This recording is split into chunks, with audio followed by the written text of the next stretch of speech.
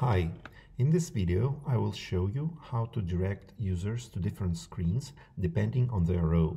For example, we have an admin user and we want them to access admin console, and the regular users who need to go to regular users screen. So I have already created two screens, an admin screen and a user screen. To start implementing this feature, first we need to add a property to users database. So let's add a property and call it isAdmin, and it will be a Boolean true-false property. So we have two users already, Erica example.com and John example.com. Let's make Erica an admin.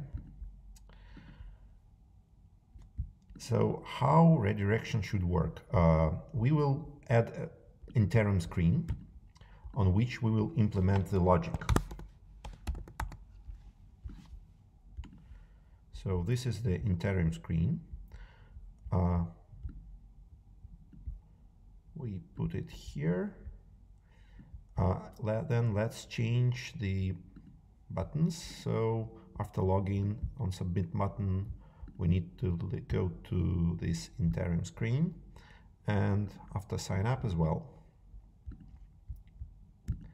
Okay, so on this interim screen, we will add two actions. First action will redirect admin users to admin screen. So we are adding the action that it is a link to admin screen. However, we make it happen sometimes, only in case when logged in user is admin is true.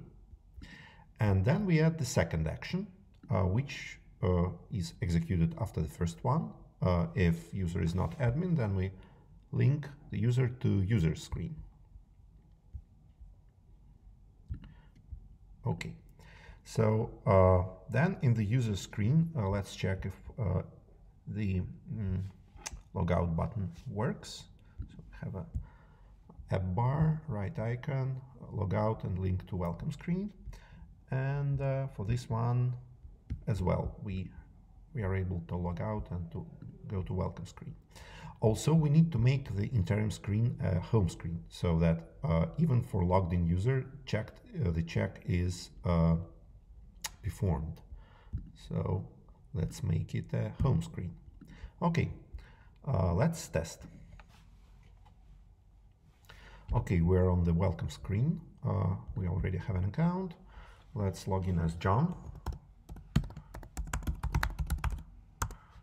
Password, login. We get to this interim screen and we get to user screen. It works correctly. Okay, let's test how it works for admin.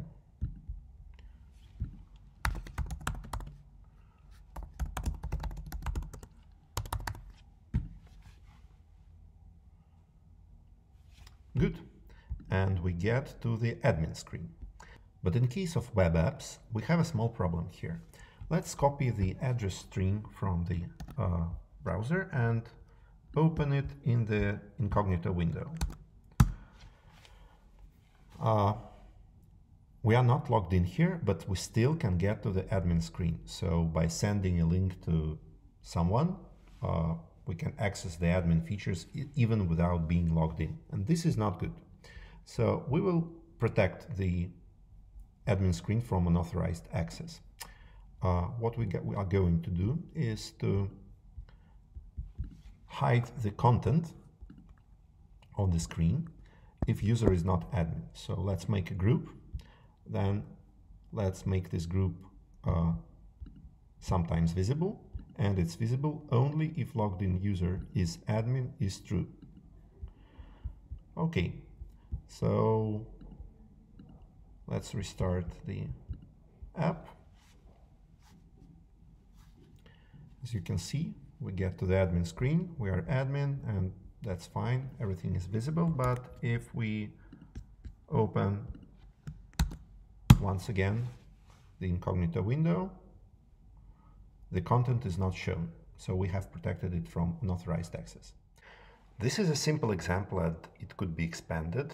Thanks for watching this video, and subscribe to my channel to see more videos later. Thank you.